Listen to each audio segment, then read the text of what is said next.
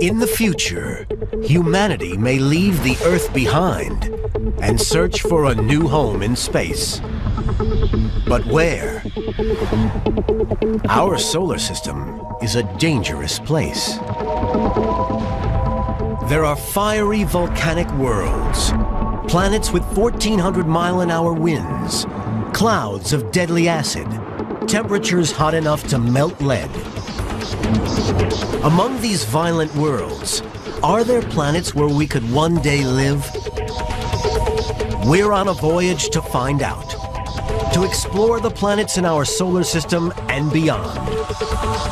Our mission, to hunt for new worlds, to find a place that one day we might call home.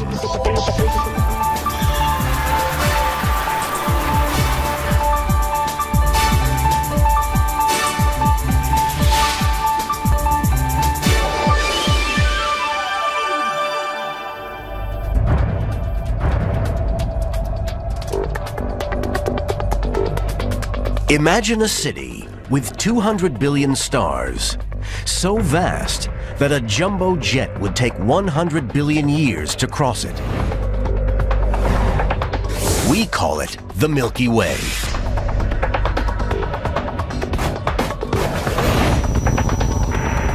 On the outer edges of one of 6 spiral arms is our own star, the Sun, and its orbiting planets.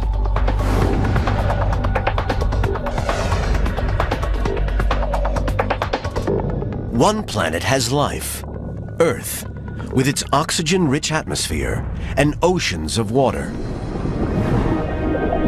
Life can flourish here. But our world is changing. Climate change is melting the polar ice caps. Sea levels are rising. Over the next millennia, land may disappear under the oceans. Vast areas could become uninhabitable, making the planet dangerously overcrowded. We'll need more space if we're all to survive. This is a journey through the solar system and beyond, hunting for our next home. We'll discover a surprising planet that could support life in its atmosphere. It is a comfortable temperature and pressure. I think that life could exist. But there are also deadly worlds where we stand no chance of surviving. You couldn't just fly through the system and survive. You would fry up. Finding a new home is not going to be easy. We evolved on Earth. Where else will we find a planet we can even survive? Our journey begins with Mercury, the closest planet to the Sun. Data reveals it has an atmosphere with traces of oxygen. But could it sustain human life? Mercury rotates very slowly. A day here lasts 58 Earth days. The dark side faces away from the Sun for so long, the temperature plummets to a staggering 300 degrees Fahrenheit below zero.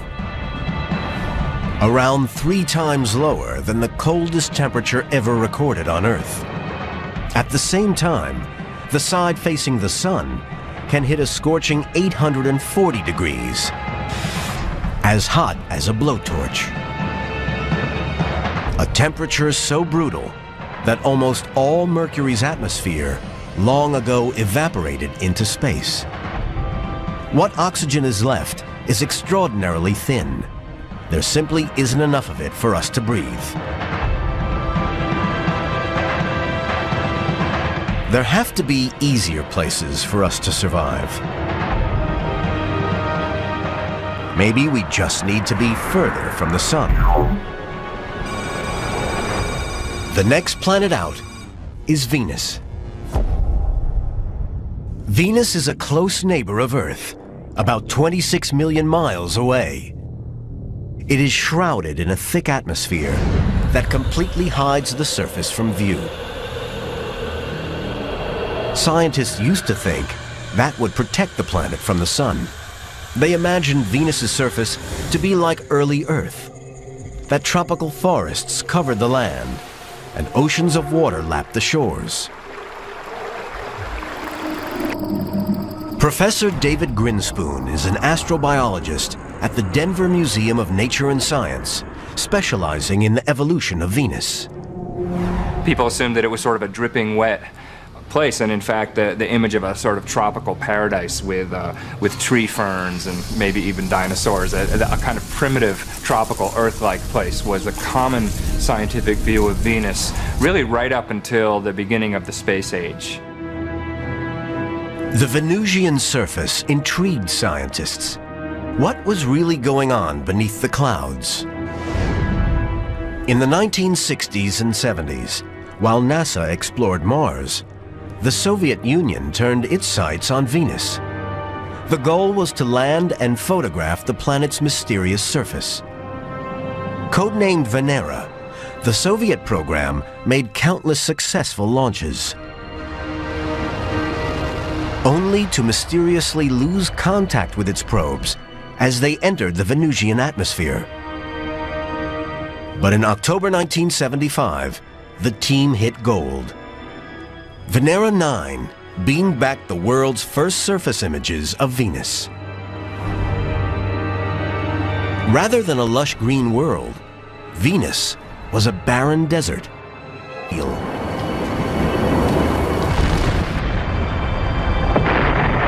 Scientists believe that the acid clouds are a byproduct of Venus's violent history. Gigantic volcanic eruptions blasted billions of tons of sulfur high into the atmosphere. There, it mixed with water vapor to form concentrated sulfuric acid. As the probe breaks through the upper atmosphere, it slows to make a low pass over the surface. The terrain is dominated by dormant volcanoes that tower 3 miles into the atmosphere. Deep channels, forged 1 million years ago by molten lava, stretched thousands of miles, one longer even than the River Nile. Probe sensors reveal an atmospheric pressure 90 times greater than on Earth, large enough to crush a car. But the biggest problem is temperature. The atmosphere is nearly all carbon dioxide. Just like on Earth, this gas acts like a pane of glass in a greenhouse, letting the light through, but not the heat out. On Earth, increased carbon dioxide levels are causing small rises in temperature. But on Venus, they have pushed the temperature to over 900 degrees Fahrenheit. But surprisingly, although the surface is hot enough to melt lead, Venus may not be an entirely lifeless world. Billions of years ago, primeval Venusian oceans could have been home to simple organisms. Some scientists believe that when the temperature climbed, the waters boiled away. This would have killed many of the organisms. But some may have survived by migrating to the cooler clouds in the upper atmosphere. Here, though, they may have faced an even greater challenge for survival. The only real problem with the clouds of Venus is that it is extremely acidic. But we keep finding more and more extreme organisms on Earth that love living in sulfuric acid. Deep on our ocean floors, volcanic eruptions blast out sulfurous fluids, creating a superheated, highly acidic environment. Yet even here, life abounds. Colonizing Venus is not an option. We must head further out, toward the last of the solar system's inner rocky worlds. This time, it's one that scientists think that we may just stand a chance of living on. But the challenges facing would-be settlers go beyond anything we've ever seen on Earth.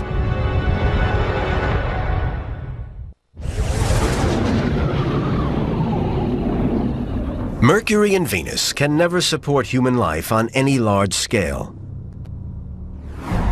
We pass Earth and move deeper into the solar system. The next planet is Mars. Could we one day settle here? Mars is the one world that most resembles our own. A Martian day is almost the same length as ours. Mars has mountains, deserts, and gaping canyons, cut in the distant past by running water. Traces of that water may still be locked beneath the surface, but to reach it, we would have to face an ancient danger. Radiation. 5 billion years ago, when our sun was born, it blasted high-speed, energetic solar radiation out across the whole solar system.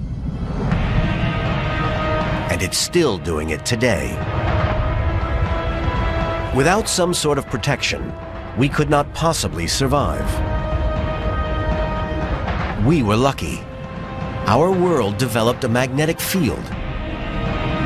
This shield deflects deadly solar radiation away from the surface.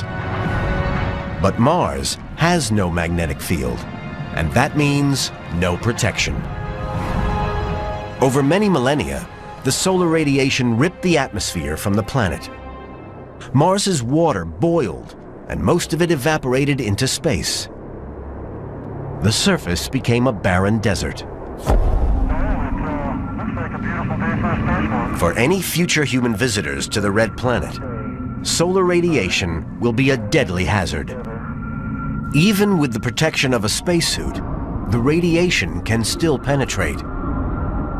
It tears through the body, bombarding and killing living cells, destroying DNA. If humans are to live and work on Mars's surface, we'll need some serious protection. So scientists are developing drugs. Astronauts would take these specially designed enzymes to mop up the radiation. Martian homes would need shielding too. Scientists have developed a special form of polyethylene plastic, lighter and stronger than metallic shielding, yet just as effective. The plan is to build it into the structure of Mars habitats, protecting the occupants. With this advanced technology, humans could one day consider populating Mars. But there's another hazard to overcome. After the radiation stripped the water from the surface, the planet was left covered with dry iron oxide dust. Meet the sandstorm, Martian style. These mini twisters are babies, dust devils just powerful enough to suck dust up into the atmosphere. The problem is, what happens next? Professor Ron Greeley has been studying atmospheric activity on Mars for over 30 years. Knowledge vital for any human expedition to the Red Planet. Greeley uses a fan and frozen nitrogen vapor to recreate these twisters in the lab. They form when the sun heats the surface, causing a pocket of hot gas to suddenly rise, spinning through cooler air above. It sucks up fine iron oxide dust and punches it high into the Martian atmosphere.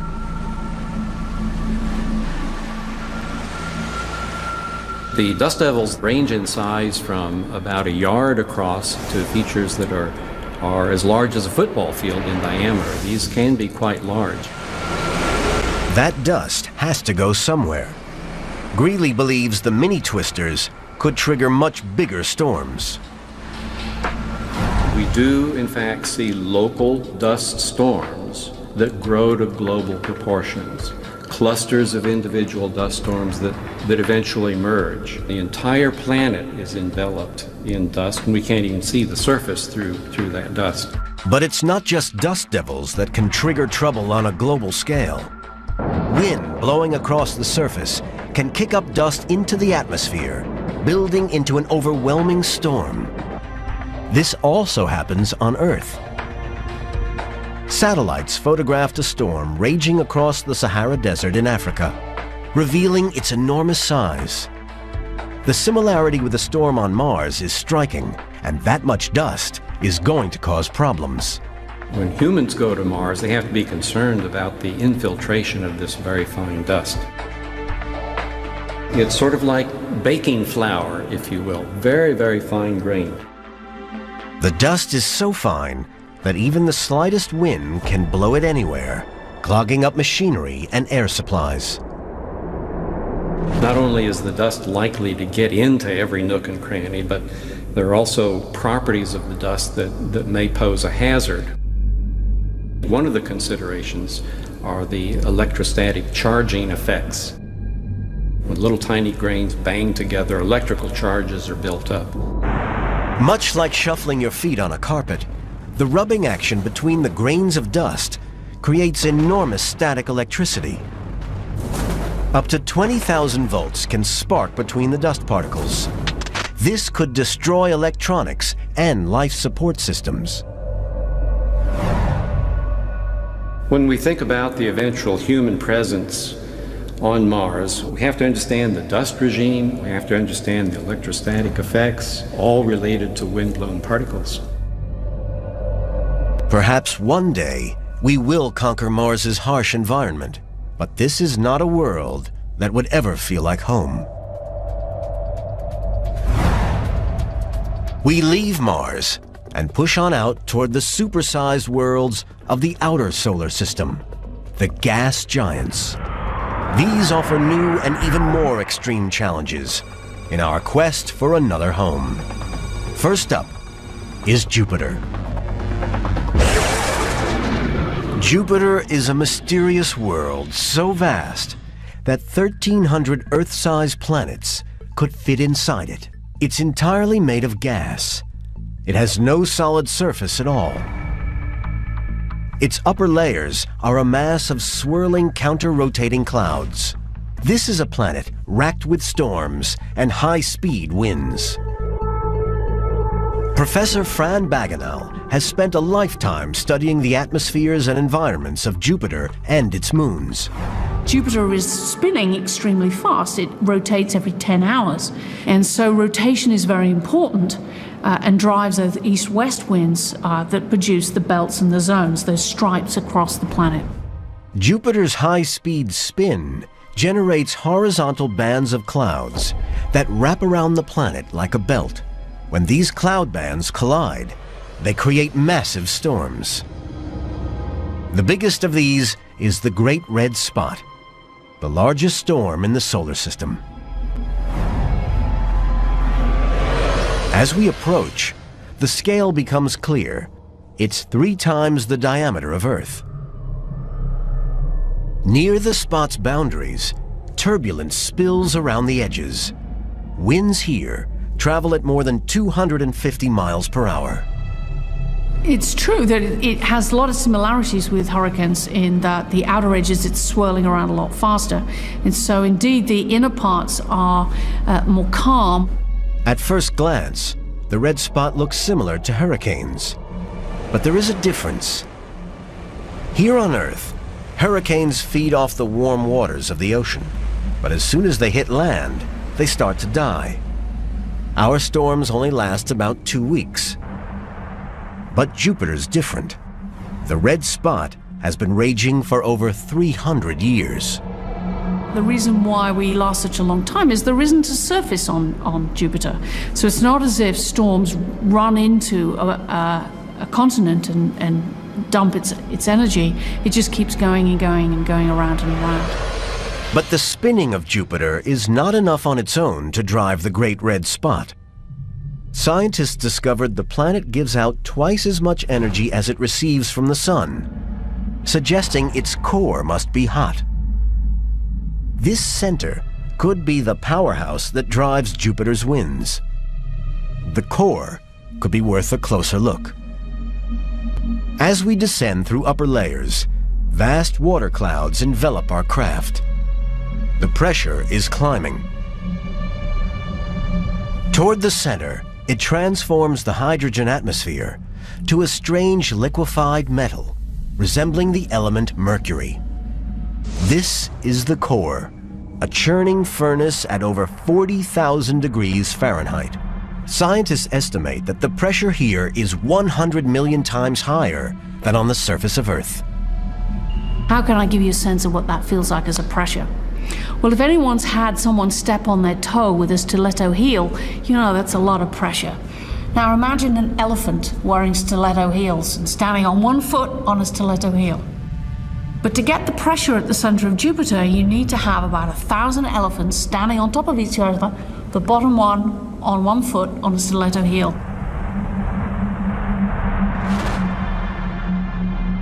At these sorts of pressures, humans could never journey to the core. But could we survive in the upper atmosphere? The answer to that lies on one of its moons, which has an extraordinary effect on the gas giant. It might be dwarfed by Jupiter, but this minuscule world packs a mighty punch.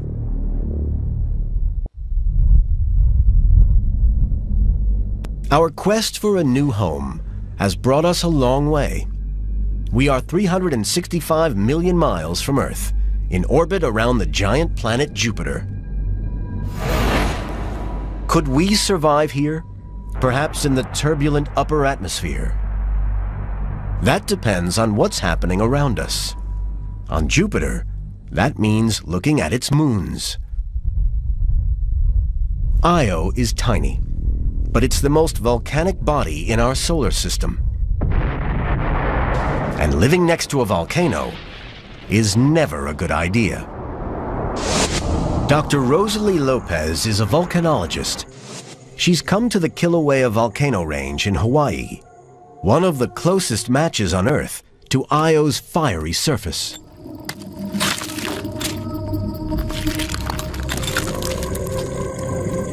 This is very much what the surface of Io may look like, particularly close to the lava flows. There would be lava flows just like this, solid at the surface with underneath us hot lava flowing. Like Kilauea, Io spews lava from its superheated interior. But that's where the similarities stop. The volume of lava that Io's volcanoes erupt is quite staggering. If we do a comparison with Kilauea, in 5 months, Kilauea might cover 4 square miles. But Io erupts about 100 times the volume of lava.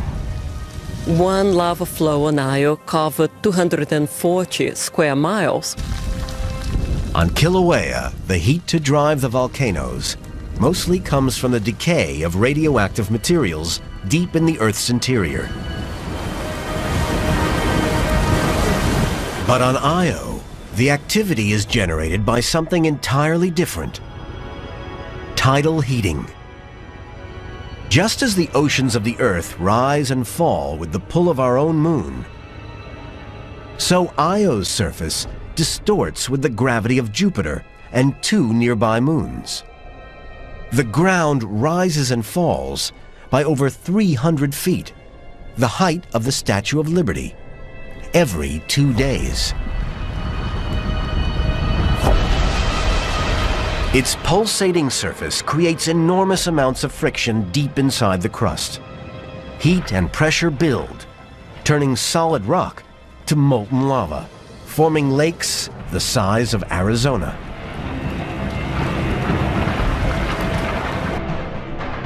Io's volcanoes are deadly, but they aren't the real killer.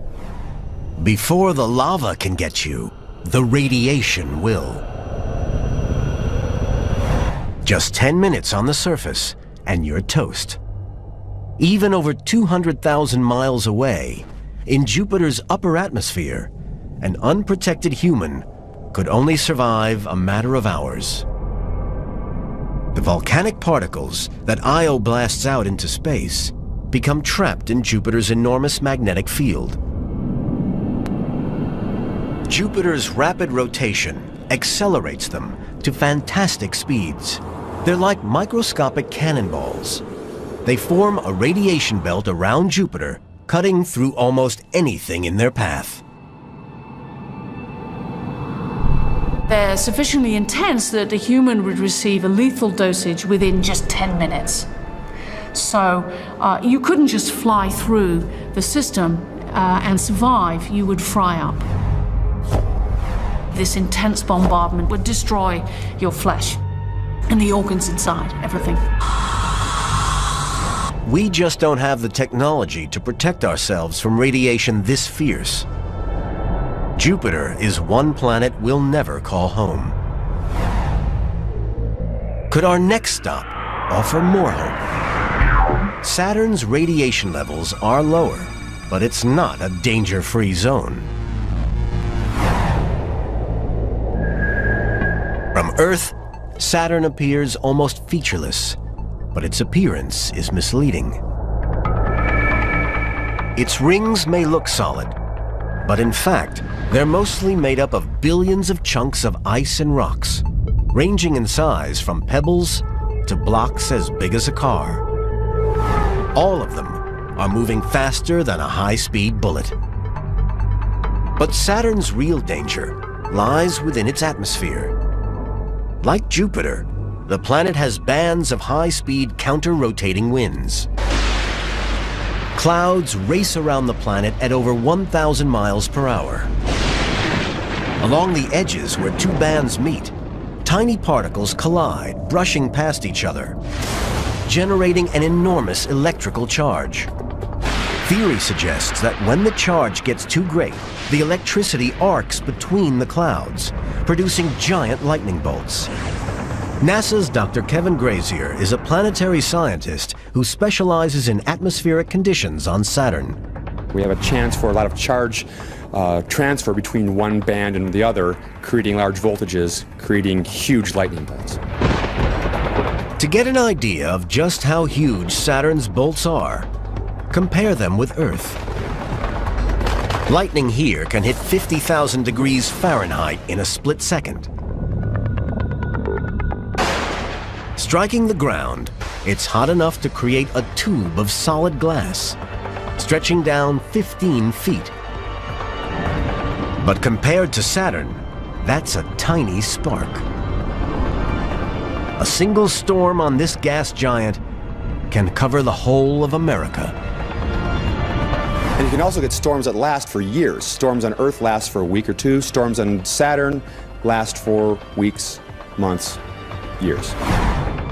With such an unstable atmosphere, even attempting to enter Saturn's clouds is deadly. As we push out and pass the featureless world of Uranus, we're heading for the very edge of our solar system. And out here, there are challenges that will test human visitors to their limits and beyond.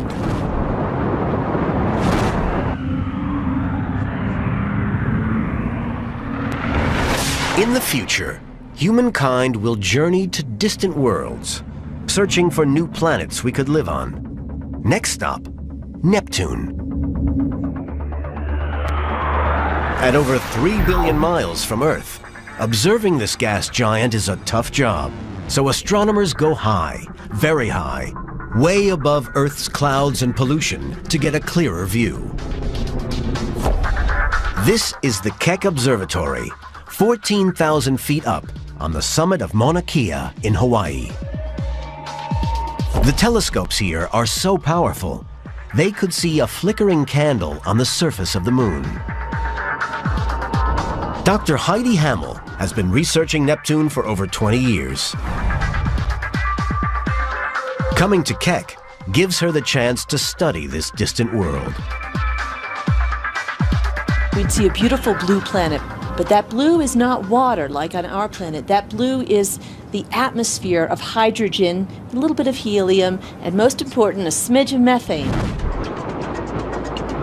Neptune may not have water, but it does have clouds.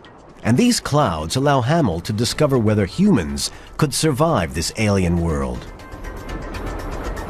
Standing out against the blue atmosphere, the clouds are easy to see. They form when methane freezes in Neptune's super-chilled upper atmosphere. The Keck telescope swings toward Neptune.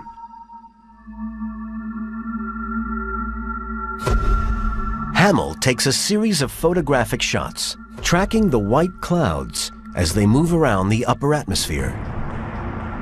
Measuring the time and distance they move between 2 points, she can calculate just how fast the winds are blowing. The result comes as a shock. Some of the winds that we've clocked on Neptune do seem to be some of the fastest in the solar system. Some of these little white puffy clouds that we've tracked are really fast. They blow almost as fast at some latitudes as 1,200 miles per hour. Could we survive such powerful storms? To get an idea of how destructive these winds are, we have to compare them to storms on planet Earth.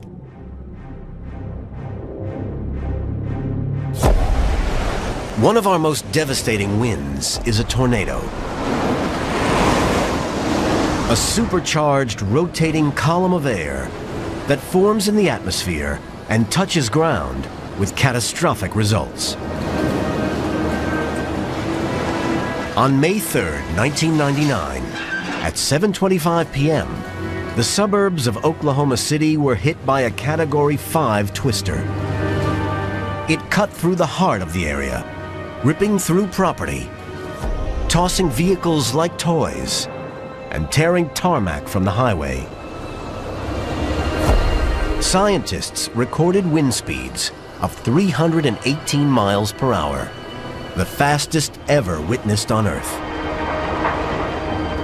On Neptune, it would be nothing more than a light breeze. Clearly, surviving this gas giant's winds would be impossible. But Neptune's ferocious storms could save human lives here on Earth.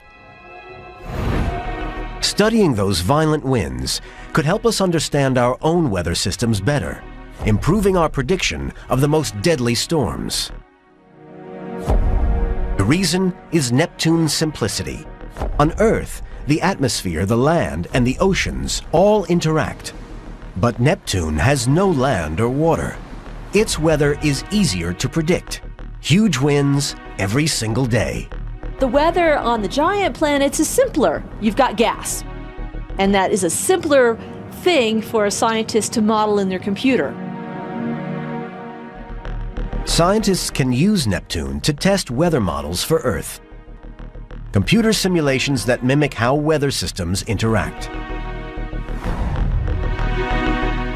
If they can successfully predict the weather on Neptune, then they're one step closer to accurate forecasts for Earth. But in our quest for another home, one thing is clear: humans could never visit this alien world. Yet there is a near neighbor, a world without storms and with a solid surface. This is Triton, one of Neptune's 13 moons, super chilled and covered in frozen nitrogen snow. It would be big enough for us to live on. The question is, could we? Dr. John Spencer from the Southwest Research Institute in Colorado has been exploring the life-threatening hazards of Triton's icy climate. The surface of Triton is probably quite bizarre close up. We have frozen carbon dioxide, frozen carbon monoxide, frozen methane on the surface, but also a great deal of frozen nitrogen. It might form snowdrifts and be crunchy underfoot. Any human exploration of Triton's savage surface is life-threatening. At 390 degrees Fahrenheit below zero, we'll need some special space gear. With assistant Eddie Goldstein, Spencer uses liquid nitrogen to replicate Triton's environment. It allows him to see how materials will behave on this super cool world. If you were to build a spacesuit that would function at Triton temperatures, you'd need something kind of flexible to make it out of. You might think you might use some kind of rubber material. At room temperature, rubber is soft and pliable, ideal for creating airtight seals on astronaut life support systems. But drop the temperature to minus 350 degrees Fahrenheit, and it's a different story. And just because something is flexible on Earth does not mean it is flexible on Triton.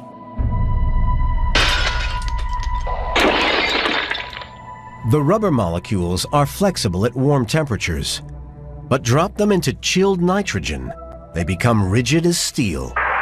The rubber hardens and shatters like glass.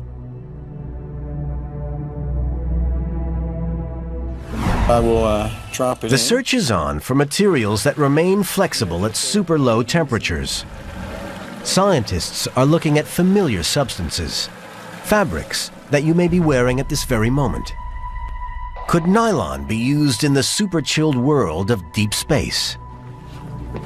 And it's interesting because it's just as flexible even after it's cold. And it's not because nylon is anything special, it's because the nylon was woven into tiny threads. The secret of the nylon's flexibility lies in the weave. The fibers remain pliable because each strand is as thin as a human hair. So you might be able to make suits out of some material like this if you just treat it in a different way that takes into account this very unusual environment that we have out there. Even if humans do manage to walk on the surface in high-tech spacesuits, there is one other danger lurking beneath Triton's surface. What we see is these rather vague streaks, jets of material coming up from the surface. These dark marks are the clues to Triton's hidden menace. Beneath the frozen surface lie oceans of liquid nitrogen. As the sun warms the moon, the nitrogen turns to gas. This pressurized gas explodes as a geyser, blasting moon dust high into the atmosphere.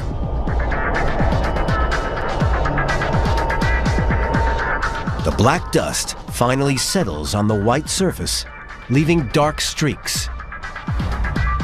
Back in the lab, Spencer recreates the spectacle.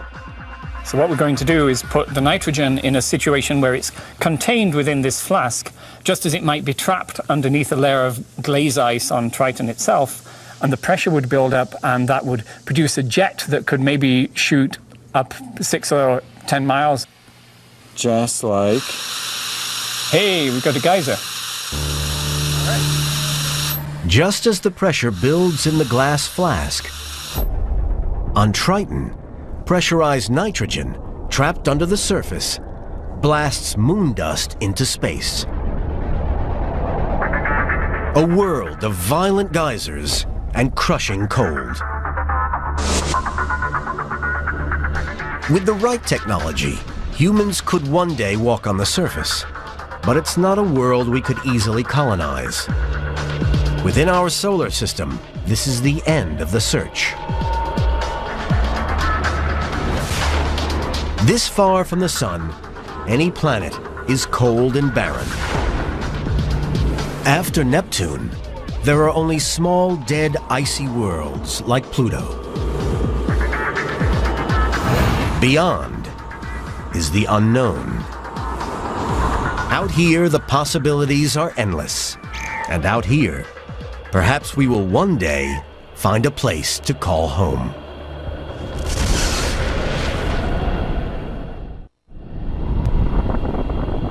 Today, astronomers are piecing together incredible new evidence in the search for distant worlds, planets that could support human life. Our sun is only one of 200 billion stars that make up our galaxy, the Milky Way. Any of these stars could have planets, just like our solar system. Tracking them down is the ultimate scientific quest, and king of the planet hunters is Dr. Jeff Marcy. Our Milky Way galaxy is a glorious but enormous place. It contains 200 billion stars, and it's 100,000 light years across. And so we have to pick and choose which stars to observe. This is the Lick Observatory in California, where planet hunters like Marcy come. He scans the night sky, searching for new worlds orbiting distant stars. But he has to pick carefully. Luckily, there's this marvelous catalog called the Hipparcos catalog that has over 100,000 stars that are all very nearby. And what we've chosen, logically, are the nearest. In fact, the nearest 2,000 stars, they're all within about 200 or 300 light years of the Earth. So if you imagine the little Earth floating in the blackness of the universe, and you imagine a glass sphere extending out about 300 light years, we are observing and hunting for planets around those stars within that sphere. Okay, Bernie, I think we can go to the next star. The next one will be Barnard's star. Do you have the Every star takes hours of painstaking observation. 1757. Lick's 3-meter telescope locks on to its target. But even with all its magnification, a planet circling a distant star is too small and faint to be seen directly. The real challenge in planet hunting is that planets, by their intrinsic nature, don't produce their own energy. They shine by reflected light, and if they're warm, they glow a little bit. But they are, in fact, about 1 billion times fainter than the host star around which they're orbiting. So astronomers have perfected an ingenious technique to find these invisible worlds. So we use a trick. And the trick is we watch the star, not the planet. As a planet orbits the planet pulls gravitationally on the star, making the star wobble to and fro. To show how a planet pulls on a star, Marcy uses a simple demonstration. Okay, so here we have a bag of rice, and it's going to simulate the planet, and I'm the star. And what happens, of course, is that the planet orbits the star, like so. And as the planet orbits the planet pulls back on the star and makes the star wobble. You might be able to see my body wobbling back and forth. And it's wobbling because, in fact, the sack of rice is pulling on me. And of course, the analog is quite perfect because the sack of rice acts as the planet, my body is the star, and this rope serves as gravity. And of course, all we see with our telescopes is the star. We can't detect the planet at all, so we just watch stars to see if they wobble to and fro. And if they do, they must have a planet. To date, hunters like Marcy have found over 200 new planets orbiting distant stars. But can they determine what those worlds are like? Marcy believes so, by calculating how far the new world is from its star. The longer it takes the planet to go around the star, the farther the planet must have been from the star. Close-in planets go around fast. Distant planets take a long time. The Earth, of course, taking 1 year. He's discovered one world 1,100 times the mass of Earth that orbits 8 times closer to its parent star. Another planet is so close, it races around in just 3 days, making its surface thousands of times hotter than Earth.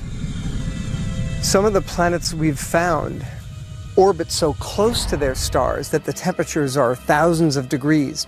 At those kinds of temperatures, ordinary metals like iron and nickel and titanium not only melt, they vaporize. Instead of clouds of water, the atmospheres of these deadly worlds are filled with clouds of metallic vapor. But Marcy's convinced that not all alien worlds are so savage. He's decided to look at smaller stars that burn less intensely. Could their orbiting worlds be more like Earth? What we hope to do in the next year is a glorious quest. We're going to observe low-mass stars and hunt for Earth-like planets. They're orbiting close, but next to a dim star, the temperature won't be too hot nor too cold, but just right for life. Out here, countless worlds are waiting to be discovered. Perhaps some will have breathable atmospheres and oceans of water, allowing life to flourish. But finding them is a huge challenge. So far, scientists have drawn a blank. And judging by the deadly environments on the planets that make up our own solar system, it's not going to be an easy job. From the crushing heat of Venus to the erupting volcanoes of Io to the 1,400-mile-per-hour winds of Neptune. The worlds we have discovered are too savage for even our most advanced technology. The only planet that offers hope for human colonization is Mars. If we could overcome the dust and the solar radiation, one day we could live here. Maybe in the future, when Earth's climate is too extreme, Mars will become home. Until that day, humans will have to adapt, continuing to thrive in a constantly changing world.